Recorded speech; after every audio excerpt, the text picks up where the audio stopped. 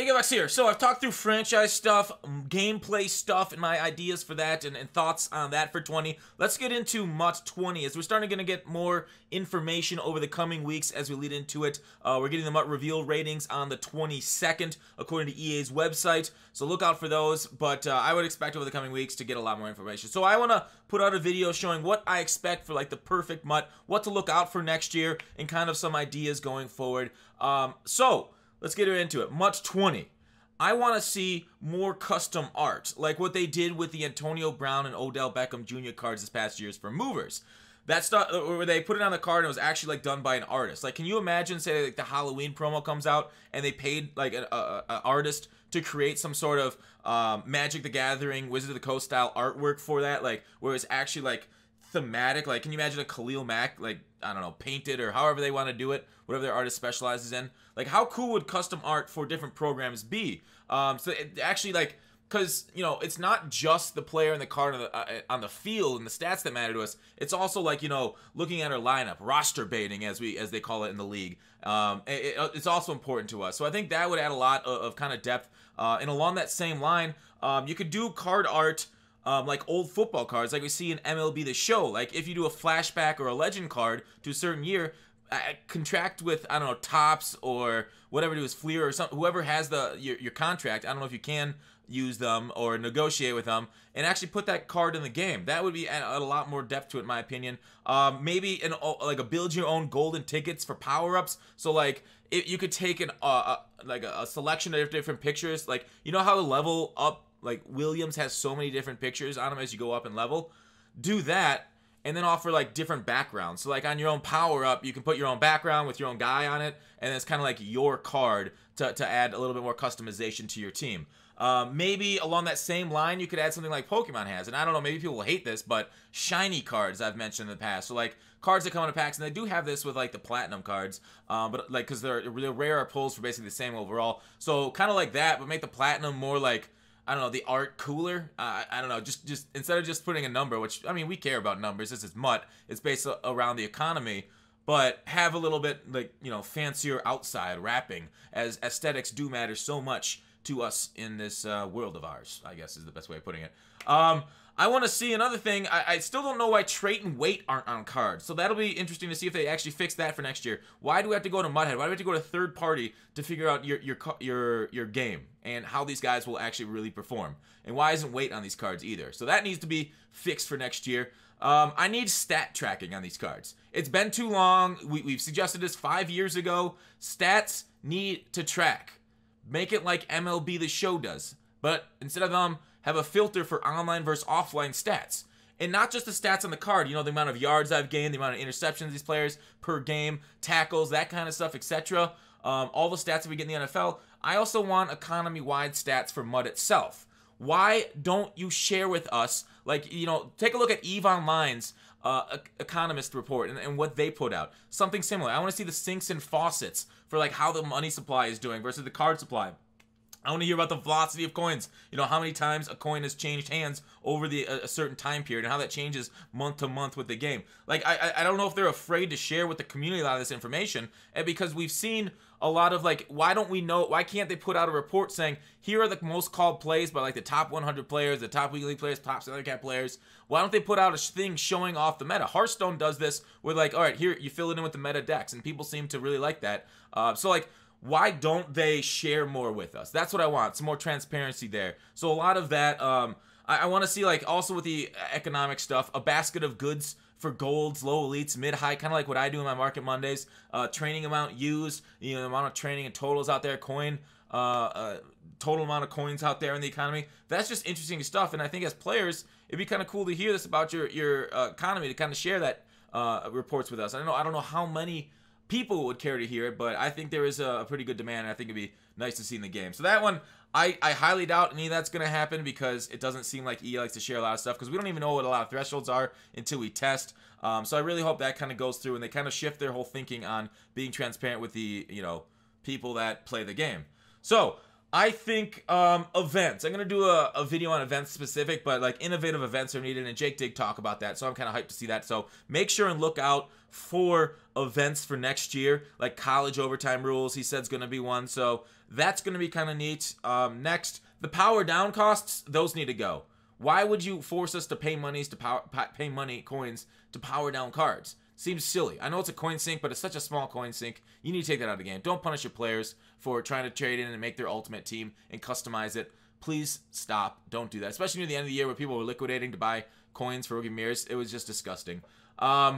The power-up passes need to be highlighted in the game too in those power-up situation. The auction house tax, I believe, needs to go down to 5%. Frequently, cards are not brought to heel, are not deflated due to the auction house tax, although it definitely helps. Don't get me wrong, that's a huge coin sink, probably the biggest in the game.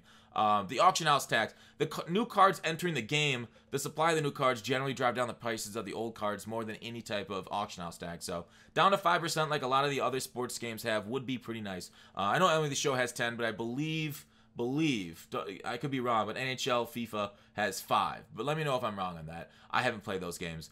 I just saw it on the internet, so I don't know how reliable that is. Gambling sets, those need to refresh. You guys put out these things early in the game and then you never refresh them throughout the years. The wheel of packs, wheel of coins, wheel of training. Those need to be balanced and those need to be refreshed. Those need maybe unlimited amount of doing that. That's something I want to see next year because that's kind of cool. I want packs and packs again, right? Remember back what 15? If you open up a pack like an All-Pro pack and then boom, a Pro pack was inside the All-Pro pack. So yes, please more of that. I want the I think this is a little lower on my list, but I want the percentage for limited time pulls out there. I want to know what the chances of pulling a limited time pack is. Like, you did a good job this year starting out, so make sure and show us that for next year. That is something we really need to look out for, and as a community we should demand to see our odds on our pack pulls more. I think gold tokens should go for a quick sell, right? It's an easy way of getting them out there, just refreshing them, getting coins. Like right now, you could trade them in for cards through the year as new sets came out. You know, those flashback heavyweight veteran sets as those come out. You could do that, but I want a way of converting them quickly into coins, right? Maybe it's not the most efficient with a gamble, but it should be fun, and that's what this game is about, fun. So gold token for coin quick sell is pretty nice. More legends is obviously a thing I want every year. I know it's tough to get them, but I do need you to really commit to that. So let's see how many more, because the community's complained about a lot of legends this year. And it's weird because I saw some EA stands be like, oh, it's hard to get legends. There's so many more legends than there used to be. It's like 5 more or 10 more legends than previous years. It's like, stop. Stop defending EA. There are so many players that played this game. Why is every single Pro Bowl from that last 30 years not in your game, right? You have $500 million a year. I know like half of that has to go to your executive pay, but you still have $200 million a year that you can put into this game. I mean, add a few more $1 million, please, to the legend budget and bring in some new guys and bring in a lot of guys. Not necessarily like the legends, but also mid-level legends. Because the best part about theme teams is having choice. Like, the best part about MUT is choice. The best part of theme teams is those boosts and playing with players that you loved. So having the choice, like, say you're a Giants fan, to choose between Saquon Barkley as running back, Brandon Jacobs, Ahmad Bradshaw, going all the way back. Like, having the choice through the years for the position that you want on your theme team. How cool would that be? Dallas Cowboys. Would you want Aikman or Romo? Would you want, like, as a Steelers fan, I could list off so many positions. Who would I want to start at my linebacker spots? Lambert, Green, Lloyd. Who is it? So I want more of that choice for theme teams. So that's how many legends I want in this game. No, and don't necessarily make them overpowered than current day players. That's a big problem I see in MLB The Show and a little bit in this game. Legends are oftentimes the best cards. Do not make the legends the best cards in MUT 20. Make them balanced with current day players. You did a good job near the end of the Team of the Week promo to make those master set players as good as the legends coming out. So that was really cool. And I hope they continue with that kind of master set into 20 to balance out the live and the current day versus the legends. I need the card art. In 20, we need to see the card art actually pop up in our lineups. Why didn't the card art load? Why was it frequently it just stayed as a black screen? You need to fix your servers to deliver that card art, right? The disconnect in gameplay, and I didn't want to get into gameplay here, that's embarrassing enough.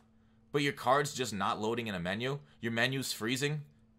Terrible. That needs to be fixed for 20. So if they've paid attention to the community at all, that's something that they need to have fixed. I think the chems and abilities when you power up a card. If you bought it on a lower card, like if you bought it on a card and you said to power up that card, chems and ability, if you add that card in, it should just be on that power up. Get the technology. I don't care. Fix it. More platinum packs. The platinum packs were some of the best part of the promos, right? Where we had the Blitz promo. there should be more of that, right? There should be a better way of you injecting coins or allowing us to gamble or get packs with coins in it for money. Stubs are being sold by MLB The Show. Why aren't you selling coins? The promos need to be innovative. I don't want to see promos being cut and paste anymore. It just feels like they found a way of doing the promo that's the least offensive way, and we don't complain as much, and they've just stuck with it. And it's been 2 years. Change it up. More of that mystery box stuff at this, like you did at the start of 17. That was fun. We need position flexibility. Why haven't safeties just been safeties? Why are cornerbacks, but like not a slot cornerback? Why is there no slot? Like you have, don't get me wrong, you have added slot wide receiver chem, which is a good step. But like, I like the ability for edge rushers to be edge rushers. I don't want an artificial distinction between defensive ends and outside linebackers because they essentially play the same thing in the 4-3 versus the 3-4 on the outside versus the defensive end. So please, edge rushers versus interior defenders. Same with linebackers, with coverage linebackers, stuff like that. And being able to kind of move players. And if there is a penalty when you move a player in position, let us know what it is. MLB The Show is able to show us how many stats a player loses. So we need to look out for that for next year to see if MUT20 is listening to the community. Because we need to know the stats on our cards if they're playing out of position. We need to know how much play rec, how much awareness, what they lose. And obviously knowing what those things do is also really nice. Packs. So a lot of people have been asking for walkouts and stuff. MLB got walkouts this year. I don't necessarily think we need walkouts because every other sports game has it. Maybe highlights of the player. This is something I've been mentioning for about 4 years. Highlights of the player, as like say you pull a Sean Taylor, then him blasting that punter in the Pro Bowl comes out, and you're like, oh my God, I pulled. Who is that? Who's that highlight? What kind of play did he make? Night Train Lane, giving somebody the Night Train necktie, something like that. You're like, oh my God, that was badass as hell. And then you got the card and you can play with him. That's how I think they should do their walkouts. Is just I don't know if they can license NFL films. It would make sense that they would because it's literally the league that they partner with. But you know, art is a hard thing to license, so that might be tough. But they should do something like that. FIFA has those like sets that go up for a day or a week or a certain limited amount of time. I think that's not a bad idea. You obviously don't have to call them the same thing FIFA calls them. Call them your own MUT sets. You've been doing sets for a long time, but limited time sets. You do have a little bit during like Blitz time. You do have some limited time sets out there, but oftentimes your sets stay for the whole year. So I wouldn't mind a daily, something pops up randomly in a day. Hey, do the set and you get this 90 overall card. Oh, cool. Do the set, you get some coins. I don't know if SBCs are fun for people or not, but seems like a nice idea and something that's easy to steal from your FIFA stuff, even though I've oftentimes criticized you for only taking your ideas from FIFA. Still not a bad one. I don't think that one's a bad one at all. More sets, more things to do is always good. Over 100 stats. Some way of extending the lifetime of the game to not make every card the same. Jake did confirm on Twitter. That's something that they have done. So definitely we will look out for that. We will judge that tweet this time next year to see if the offseason was as powerful or as engaging as they said it was going to be. Because I hope so. I don't know what their solution is for that's going to be, but I really do hope it comes and hope it is there for us. I think grinding yards. Like, if they haven't changed up the MUT Master for next year, if we see the MUT Masters on the same thing where all you have to do is you sit in a rookie solo for 10 hours and grind passing yards, rushing yards, there's nothing masterful about that. There's no MUT Master there. The fact that they put that in the game, it was disgusting. A few years in a row now. They need to change that. We need to be on their ass if MUT Masters on the exact same way next year, because that sucked. You want to have your game and the things that you do in the game to reach these goals be the fun way of doing them. You don't want to force people into you playing your game the worst way possible, right? You don't want to force somebody into sitting at like say in a MMO into the first level slaying those boars, level 1 boars for 30 hours in order to grind most efficiently. You want the most efficient grind to be actually playing your game and having fun. So make head-to-head levels count as much as solos. Make the yardage just not be a thing next year for MUT Master. I would rather have the million of other ways of you doing the MUT Master, like you used to do in the past with sets and stuff like that, and head-to-head wins, which you do technically still do have. Well, sort of, half and half. You know, daily content and promo drops, we really need to be on their ass. They need to show us that they have been able to commit to it, because the last 2 years have been kind of so after the Super Bowl, right? Before the Super Bowl, they've been fine, but we need consistent content. Budget cards need to make a comeback.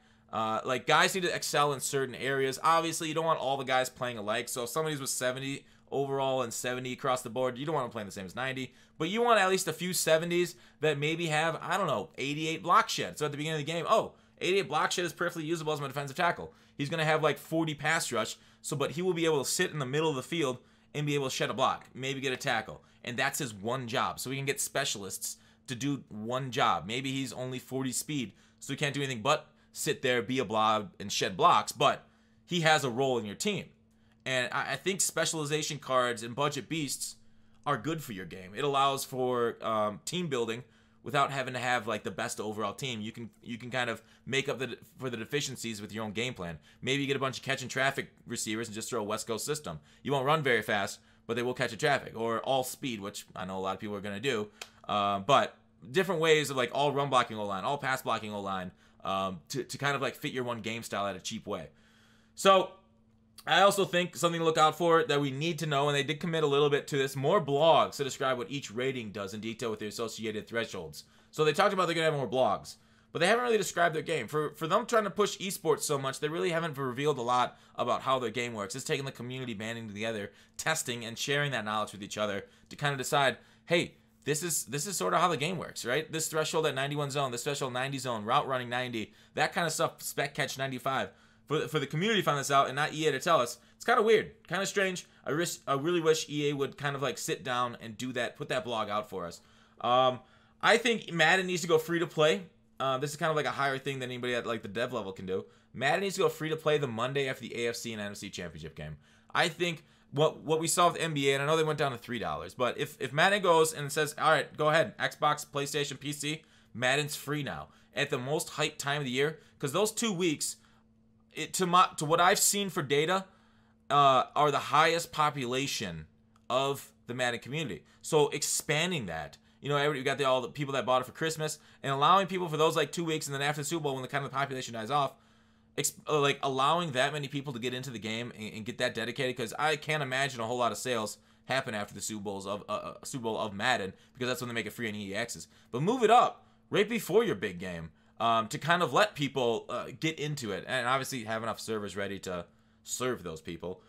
So I think top 3 should also change. I really hope they've solved or found a way either to let us set our own top 3 or to show our whole teams off at the beginning of the game, because it's been kind of random, and sometimes it's like, oh, that guard's my top 3.